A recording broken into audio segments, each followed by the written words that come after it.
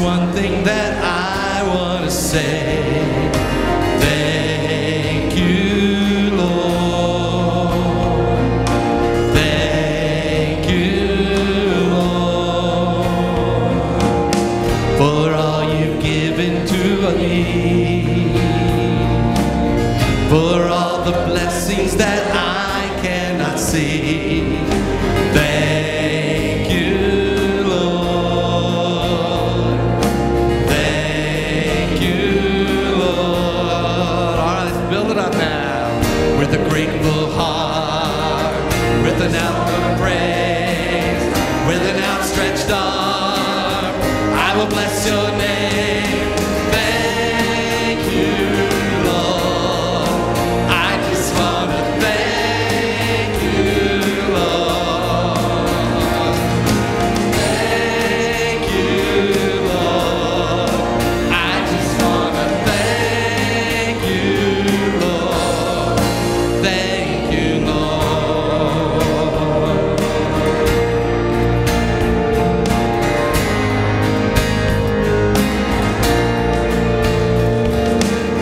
For all you've done in my life,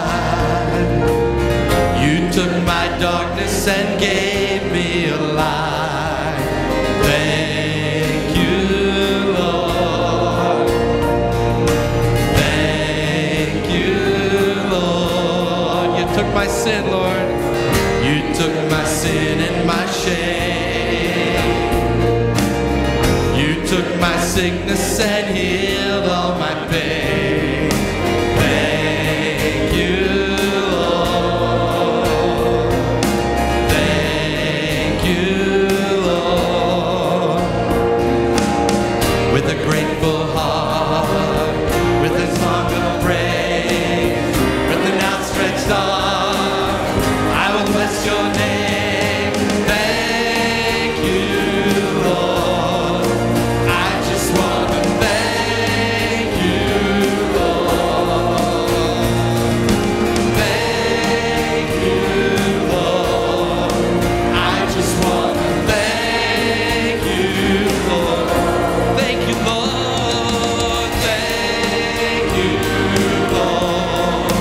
I just want to thank you, Lord. Thank you, Lord. I just want to thank you, Lord. Thank you, Lord.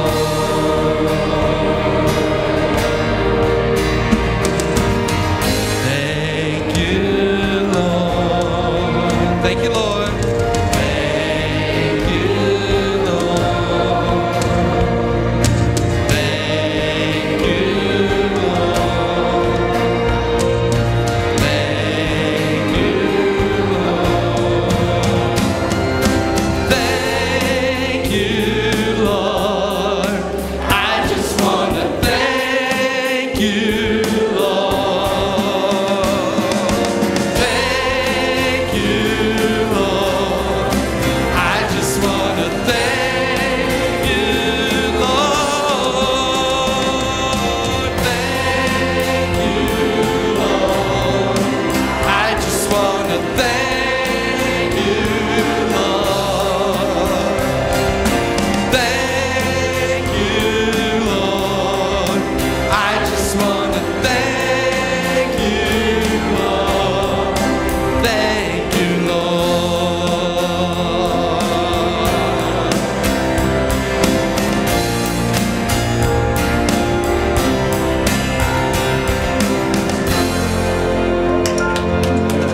Thank you, Lord.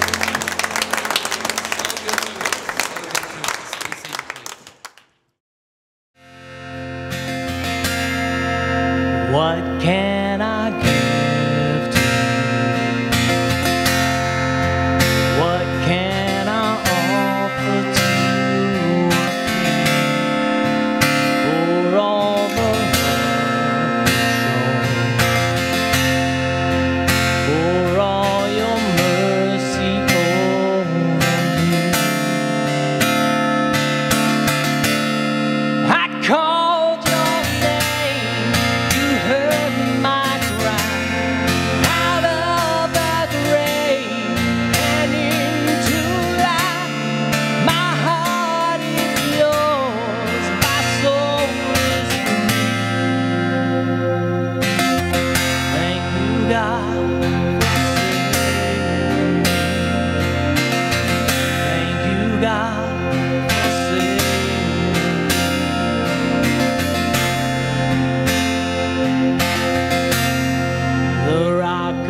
salvation.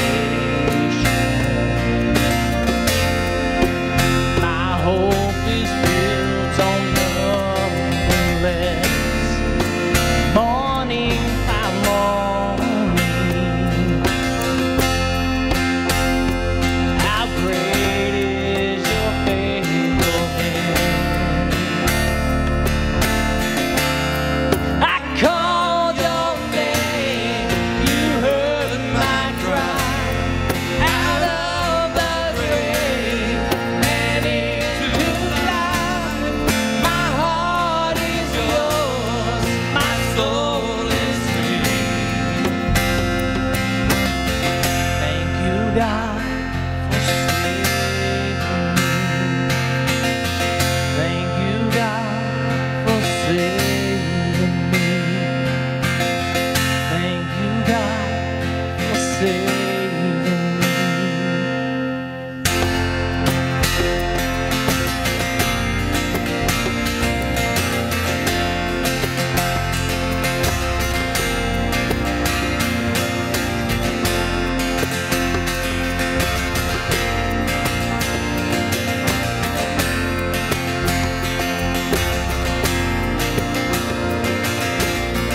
You gave your life upon the cross. You suffered once for all. You made a way. Jesus, in victory you rose. You made us all your own. Now we are saved. You gave your life upon the cross. You suffered once for all. You made a way. Jesus, in victory you rose. You made us all your own. Now we are saved. Thank you, God, for saving me. Thank you, God. Thank you, God, for saving me. For the cross. Thank you, God, for saving me. For saving me. I called your name. You heard my cry. Out of the grave and into life. My heart is yours. My soul is free. Thank you, God, for saving me. Thank you, God, for saving me. Thank you, God, for saving me.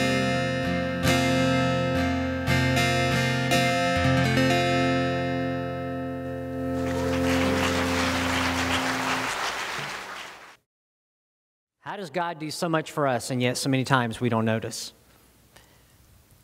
We're in a season of Thanksgiving, but I said earlier it ought to be a daily habit for you and me.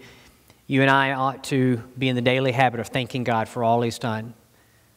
Sometimes we say thank God for the small things, but if you think about it, there's really nothing small God does for us. Everything God does is amazing.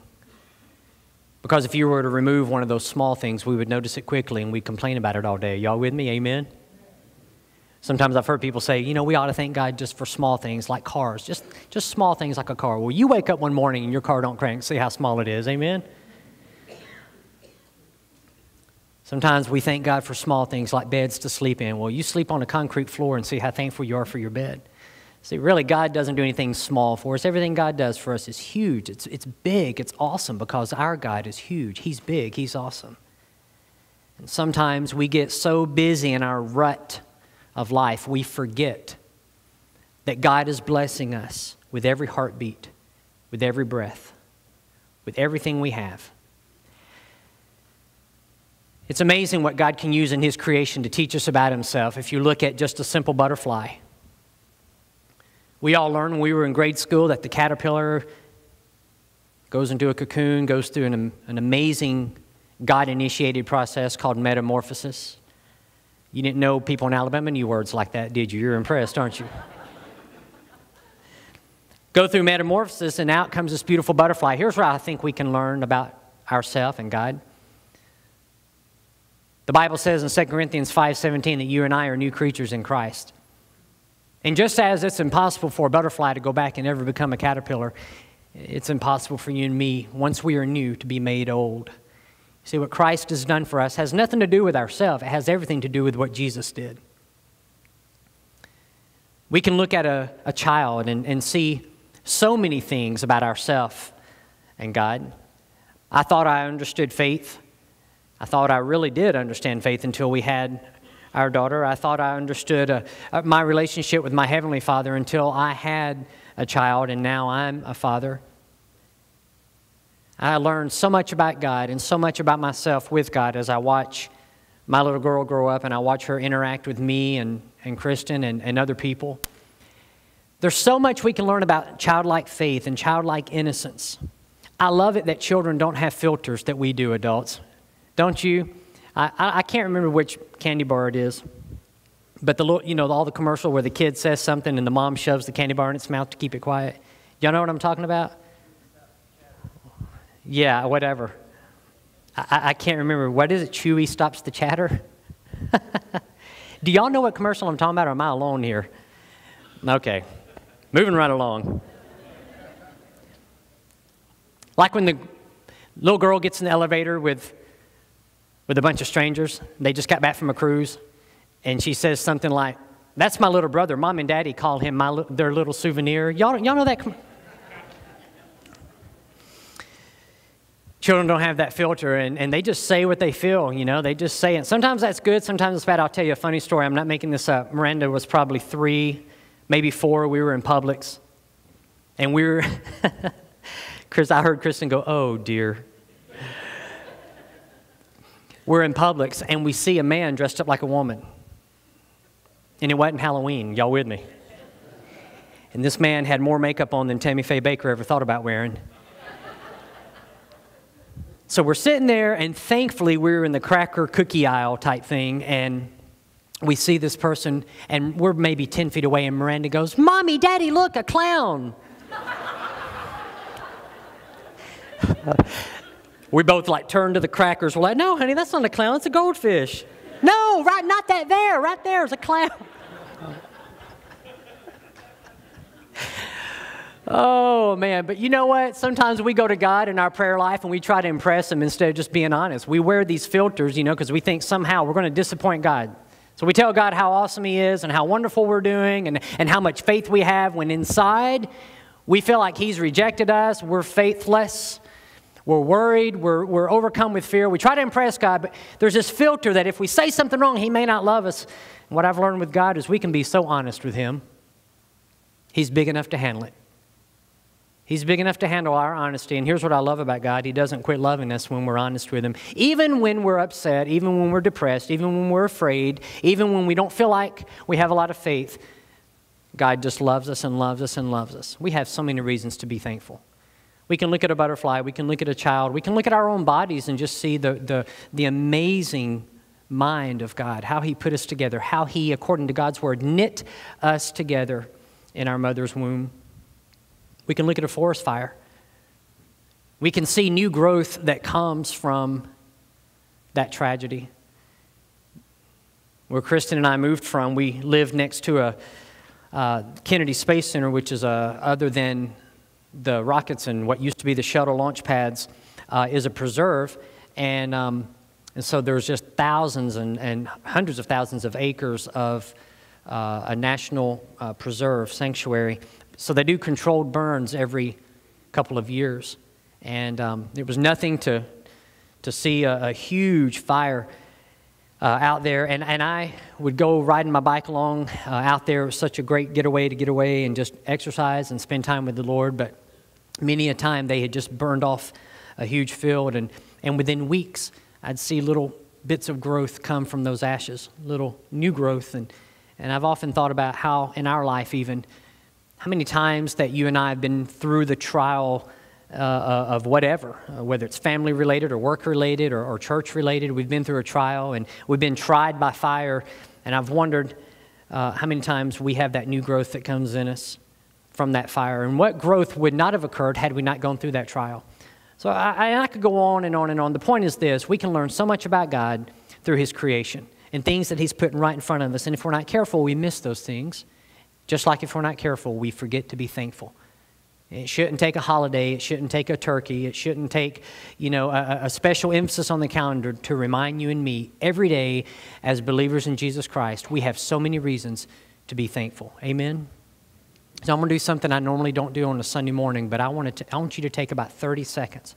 I just want you to turn to the person around you, in front of you, behind you, beside you, and I just want you to say, you know what, I am so thankful this morning for, and you fill in the blank. I'm going to give you about 20 or 30 seconds, all right? Go ahead and go. Just what are you thankful for this morning? Isn't that beautiful?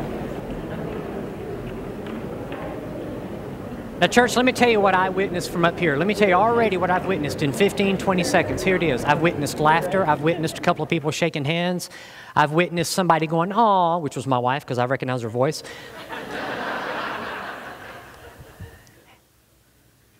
Being thankful and voicing your thanks, it just feels good, doesn't it?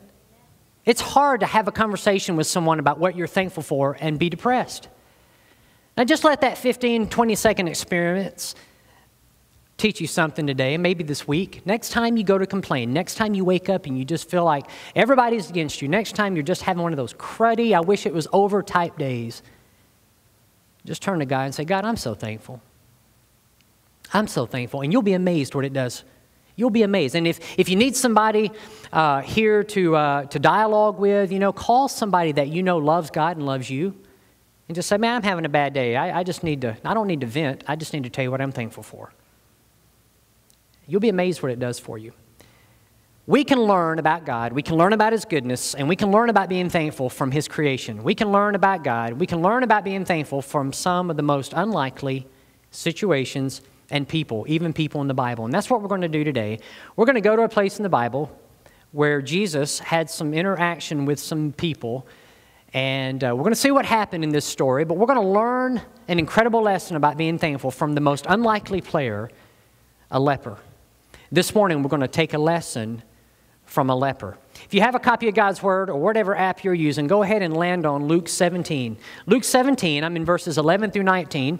And I would like you to go ahead and again, whatever app you're using or your Word, go ahead and turn there. But also for convenience sake, I do have it up on the screen. You can follow along whichever one you want. But I encourage you, if you're like me, take notes in your Bible, underline, highlight, whatever you will do to maybe next time you're reading this passage of Scripture, help you remember some things that the Lord will show you today. From this story, we're going to learn some amazing things.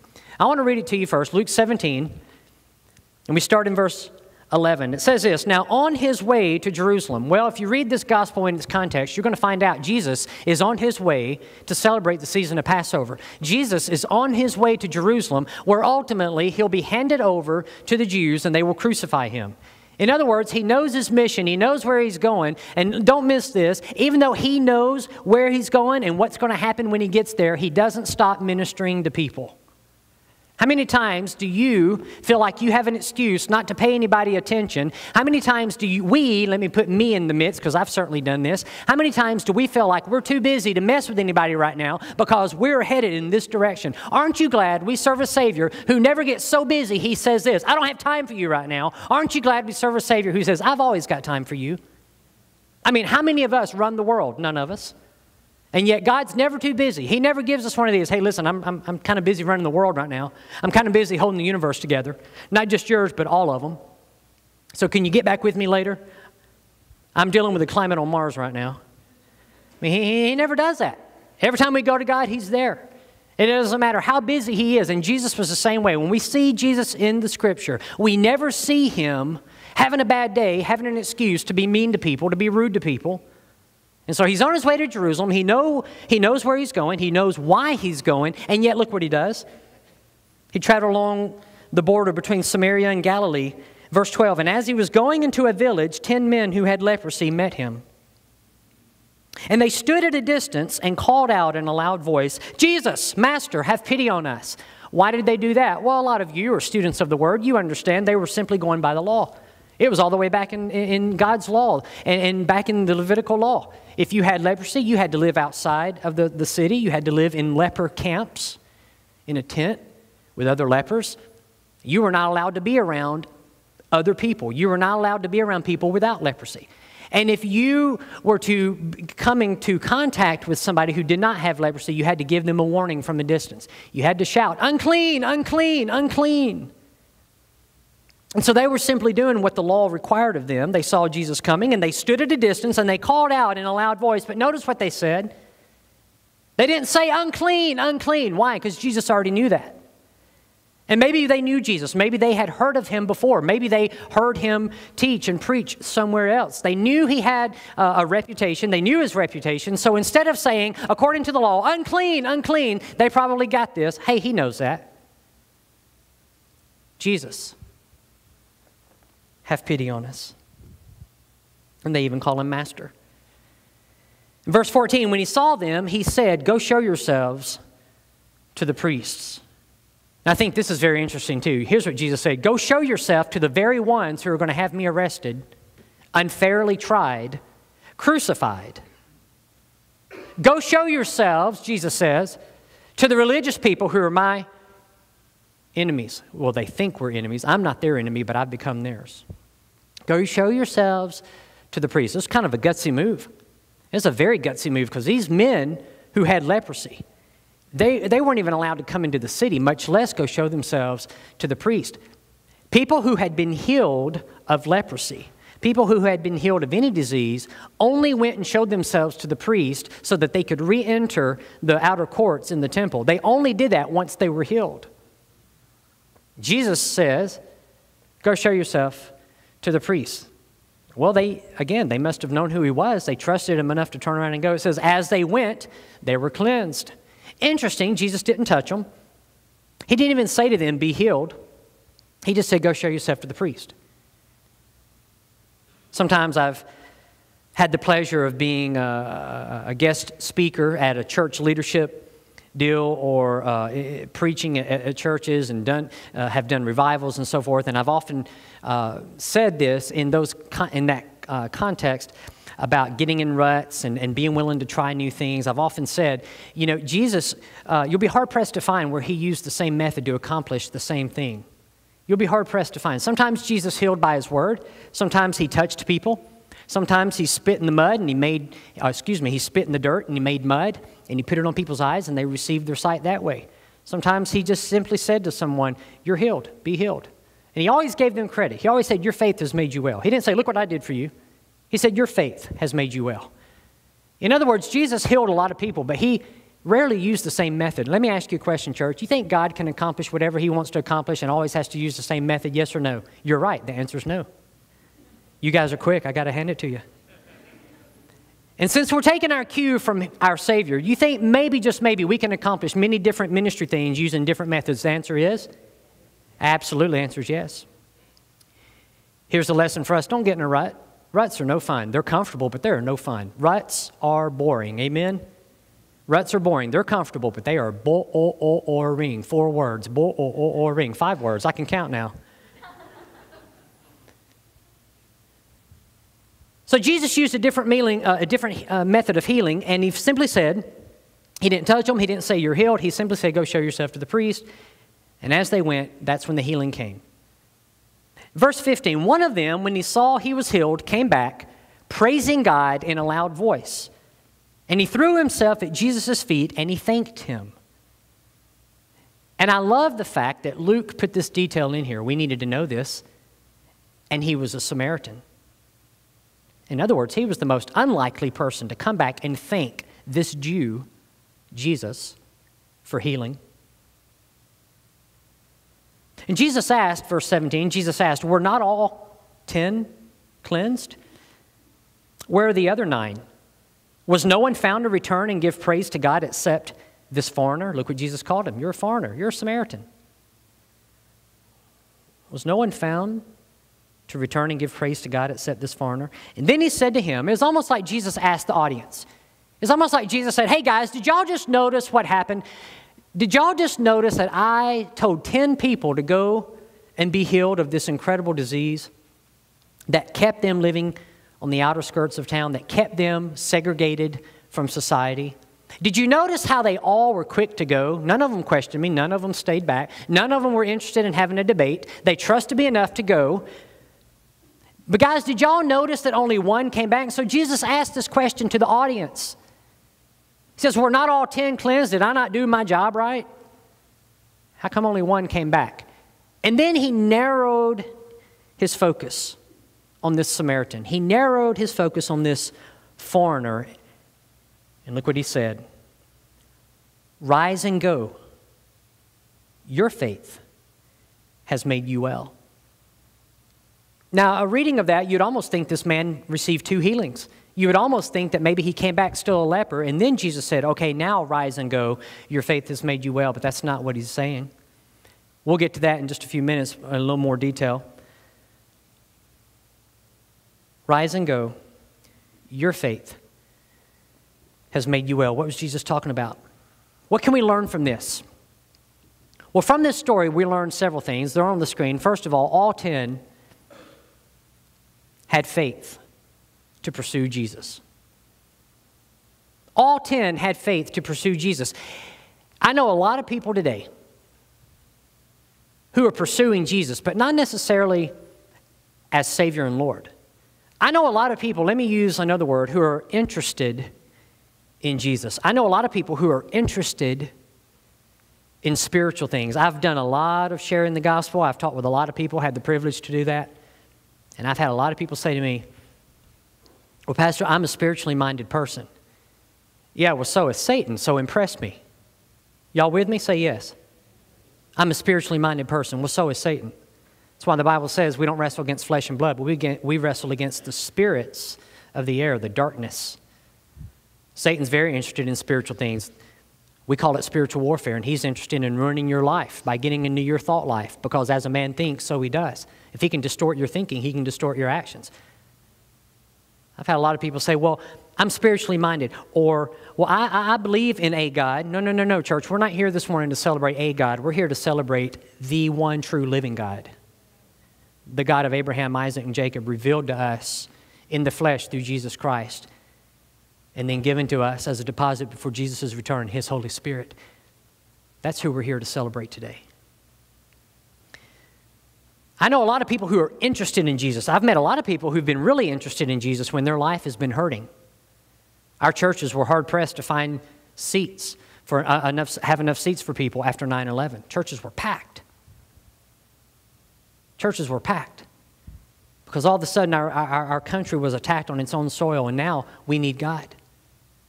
But it was just a few short months, and everybody returned back to their normal life. You see, we're interested in God when our life hurts. We're interested in God when we need something. I think about these 10 lepers, 9 of them at least. But I think about these 10 lepers. They were real interested in Jesus. They had heard about Him, I'm sure. They maybe, again, as I said earlier, had heard Him teach and preach. They were desperate. They had this horrible disease, the most horrible disease you could have back in those days, where, certainly the pain and all that, but the stigma. They could not join society. And so here comes this man who's been known to heal, who's been known to teach and preach the kingdom of God. Here comes this rabbi. Here comes this good teacher. Here comes this master, as they called him. And all of a sudden, it's as if they were saying, man, he's our last hope.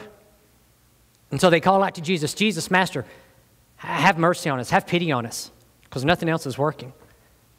And Jesus does exactly what you and I would expect Him to do. He heals them. So they all had faith to pursue Him. They all had an interest in Him. But secondly, they all had the faith to do what He said. They all had the faith to at least obey Him. And again, I can't help but think perhaps some of them were motivated by their own desperation. Perhaps some of them were motivated by their own desperation. I don't know why I can't talk this morning. Maybe I had too much coffee. I don't know. Keep stumbling over my words. I'll get there in a minute. Maybe they were motivated by their own desperation. They were thinking, He's our only hope. We've heard what He's done. What He's telling us to do doesn't make a whole lot of sense. We were expecting Him to just say, be healed, and we would heal. We were expecting Him maybe to touch us, because He certainly has touched lepers before. But He's telling us to go show ourselves to the priest. That's kind of a gutsy move, because if we go show ourselves to the priest and nothing happens, we could be stoned. But they didn't argue. All 10 had an interest. All 10 had enough faith or perhaps desperation to obey him, at least at first. But don't you notice the third thing? Only one was truly thankful. And at that, he was a Samaritan. He was a foreigner. He was an outsider. He came back, and look what attitude he came back with. Praising God in a loud voice. He came back with an attitude of worship. He came back with a heart saying, God did this for me. He came back with an attitude of gratitude, that thankfulness. Think about your life for a minute. When in your life have you been interested in Jesus? Where are you now? Maybe there's some of you listening, you're just interested. Maybe your life is in the pits, and you've heard good things about Jesus, and you think, I'm interested. Wonder what he can do for me. Maybe you've even gone to the next level where all 10 guys went. Maybe you have had enough faith to step out and do some things. Maybe you've stepped out and gone to a Bible study class, or maybe you've done some kind of other good work. Maybe you've stepped out and done something because you had the faith to do that. But did it end there, or were you like this one lone Samaritan? Do you realize, and did you realize then, where your true healing came from? And do you have an attitude of worship? And do you have a heart of thankfulness and gratitude? You see, this Samaritan, I think, had a sincere faith. Not because he had an interest in Jesus. I believe he had a sincere faith. Not because he went to show himself to the priest when Jesus said, go and do it. They all 10 did that. I believe he had sincere faith because of this one thing. He turned back to Jesus and he thanked him. He was thankful. And I believe that's what made his faith sincere. I've often wondered about the other 9. Why didn't they come back? Jesus said, we're not all 10 cleansed, where are the other 9? What did they have going on in their life to distract them from coming back and thanking Jesus? We don't know. The Gospels don't tell us, and we could only speculate. We really don't know. But let me ask you, in seasons of your life where you have caught yourself, or where the Lord has convicted you, where you found yourself complaining more than you've been thankful, what was it that was hindering you? What were those distractions? Maybe some of these guys were dealing with some anger. Maybe you've dealt with some anger. And I don't mean just getting mad and getting over it. I'm talking about some deep-seated anger. Not hurt. We'll get to that in a minute. I'm talking about anger. You're mad. You're mad because of going through an ugly divorce. You're mad because you've been abused. You're mad because you didn't get the recognition you should have gotten at work. You didn't get that pay grade or pay raise or whatever. Whatever injustice has happened to you, you're angry. You're angry because life has dealt you a hand of cards you didn't want to play. I've heard that many times. Well, life has dealt me the hand of cards. Well, life hasn't dealt you a hand of cards. God has allowed you and me to go through things for our benefit, even though we don't always recognize it being for our benefit. But God is sovereign over everything, the good, the bad, and the ugly in our life. Church, if you believe God is sovereign over everything in your life, say amen. Life didn't deal you anything. God gave you life. He breathed life into you. He formed you in your mother's womb. And there's not a single moment that goes by God doesn't know where you are and what you're going through. There's not a single thing that happens to you that God doesn't take note of and He cares about. And according to Romans 8:28, there's nothing that can happen to you that God can't take and use for your benefit. But maybe you're angry because things didn't pan out the way you thought they should have panned out. Maybe you are hurt.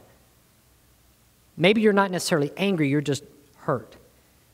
Someone you loved and respected or trusted hurt you. And you've lost respect for them, and they abused your trust, and now you can't get over that hurt, and it's keeping you from being thankful. Maybe it's discouragement.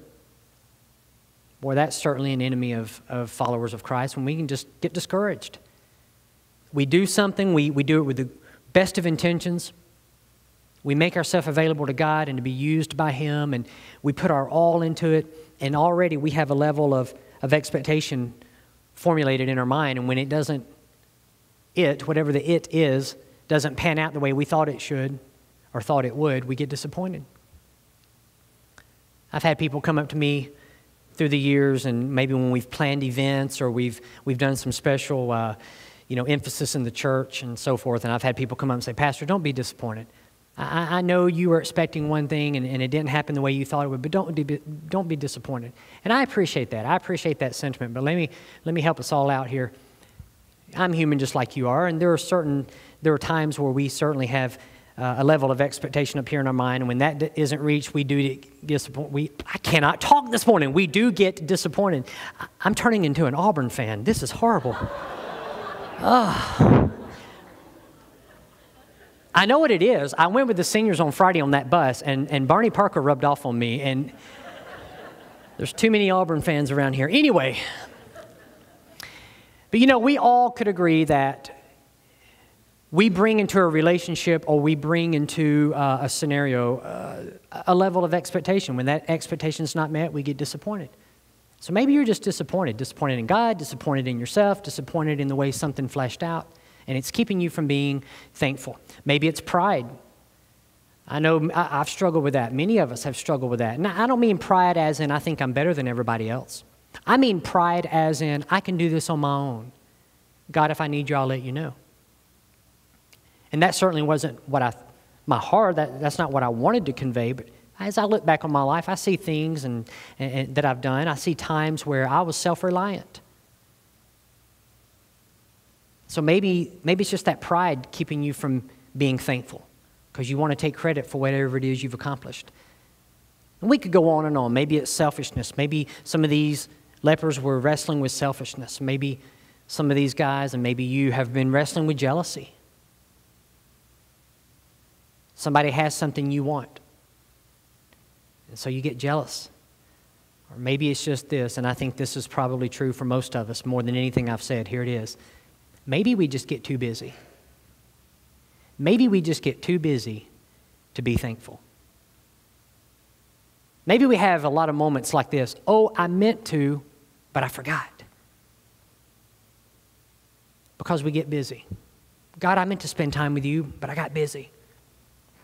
God, I meant to make a list and be thankful for, voice my thankfulness for everything on that list, but God, I got too busy. Busyness. In short, I think here's what happened to the 9 lepers. While I cannot say for sure they were struggling with anger or hurt or disappointment or pride or selfishness or jealousy or whatever, I can't say all that for sure. Here's what I can say pretty confidently. Jesus asked the question, what about the other 9? Here's what I think happened. They got too busy to come back and thank Jesus. And if we're not careful, we do the same thing. So let me ask you this morning, is anything in life keeping you from truly being thankful? Is anything right now keeping you from being joyful? You know how you can tell if you are a joy-filled person? Just ask those around you. And ask people who will be honest with you. You see, sometimes when we look at ourselves, we see one thing. But when we hear what others who love us around us say, sometimes we get another perception that we didn't notice.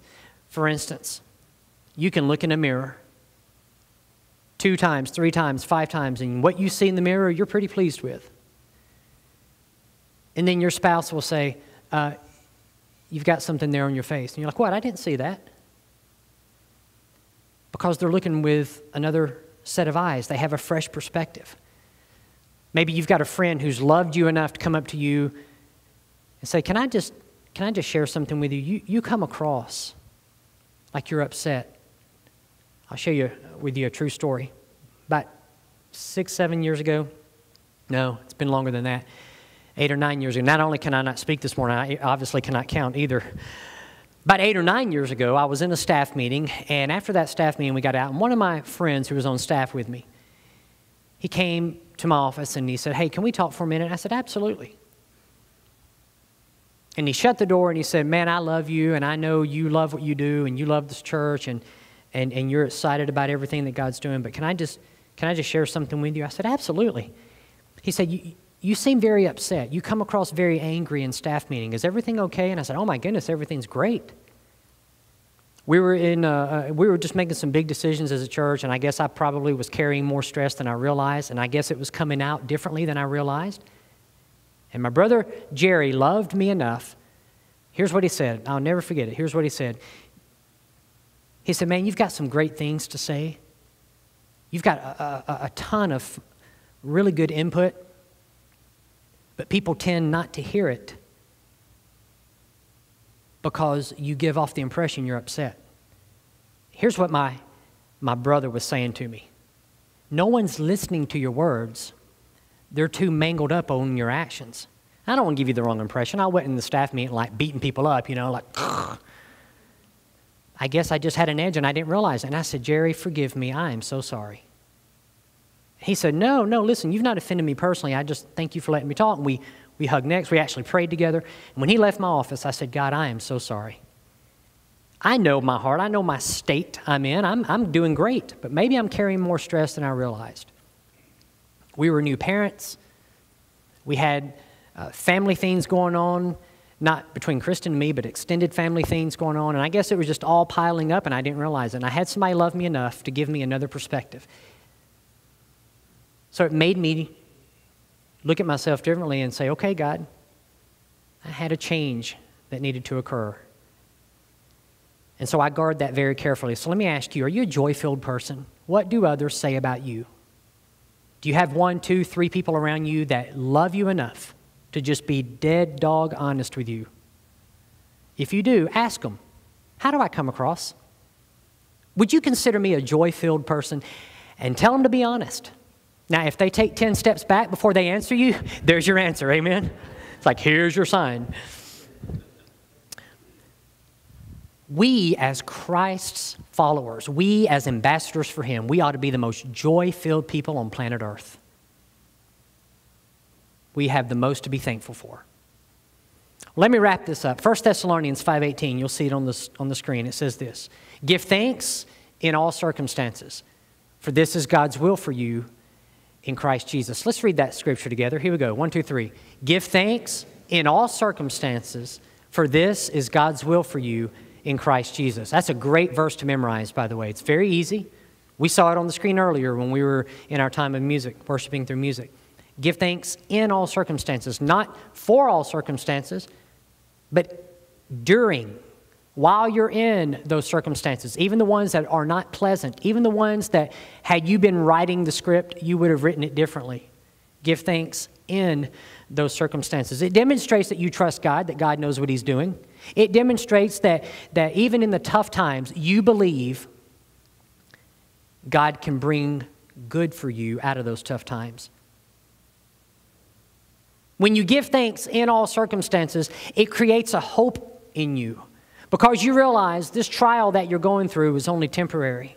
And if it's a physical pain, we realize that as this body is decaying, our spirit is being renewed and we have the hope of heaven.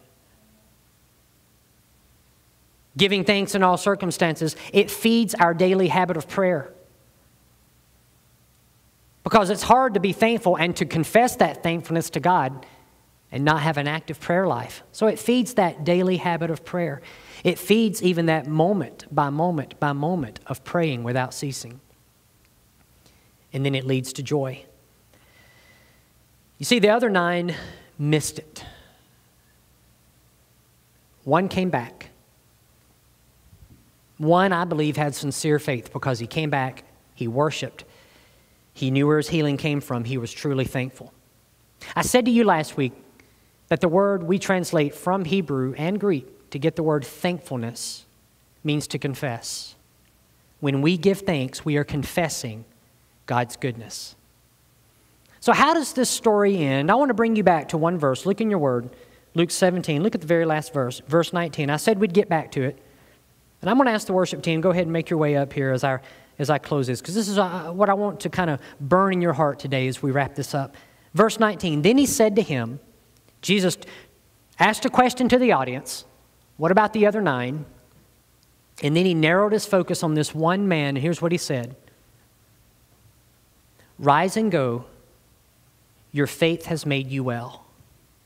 I said to you earlier, reading that, you would almost think that was the point where he received physical healing. But it's interesting, the Greek word for well used there means to be saved or delivered.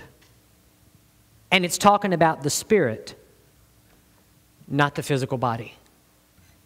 You see, all 10 received a physical healing, but one received a spiritual healing that day. One was saved.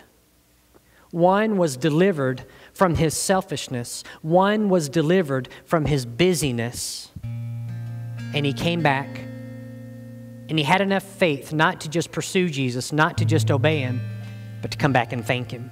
And look what Jesus said. Because you came back and thanked me, because of the faith it took for you to come back to me, now you are truly made well.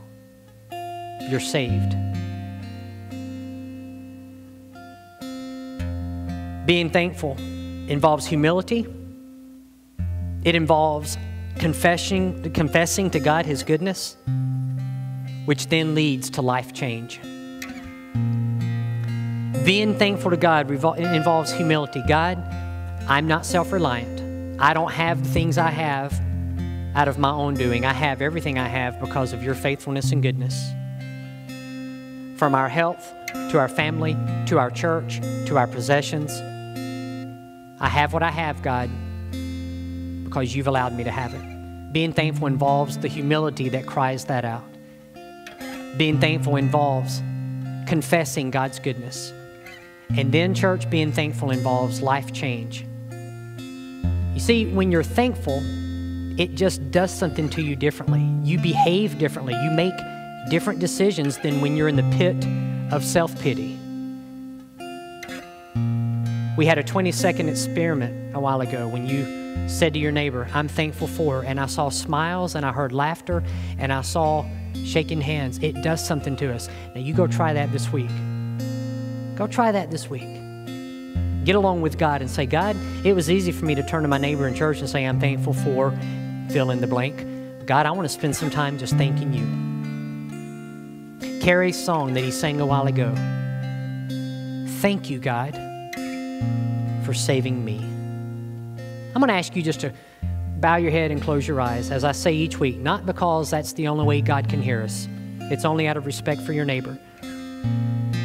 This morning, I want to ask you, are you thankful? I'm not going to ask you to raise your hand or do anything. I just want you to get along with God for a minute. Are you thankful that God saved you? I bet most of you in here could stand right now and give a testimony about how God grabbed your heart and made you aware of your need for Him. You could stand and give your testimony. That's awesome. But there may be 1 or 2 or 5, I don't know. There may be a couple of you in here who you've truly never asked Jesus to invade your life. Maybe you've played the church game. Maybe you've walked an aisle. Maybe you've even, done some good works in your life, but you've never come to a place where you in your humility have said, God, I've messed up in life, and I believe Jesus died for my mess-ups, and I confess that. Now, come into my life and change the way I do things. If you've never had that experience before, I don't want you to leave here different. I don't want you to leave here the same as when you came in. I want you to leave here changed.